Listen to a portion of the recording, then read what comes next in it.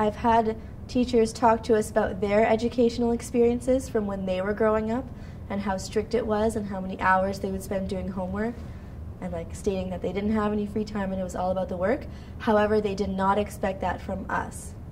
So they said that that's what they had experienced. However, they understood that it worked differently here and that it's been two different teachers, one high school, one university.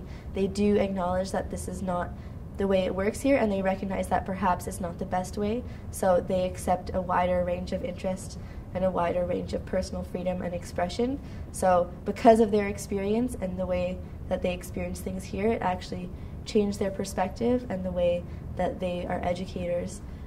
However, it was interesting because they would tell us about their experience. So that was interesting for us to hear and to compare our experiences. So I think it was enriching in that way, but it wasn't enforced in a negative way because I think they weren't huge fans of it either.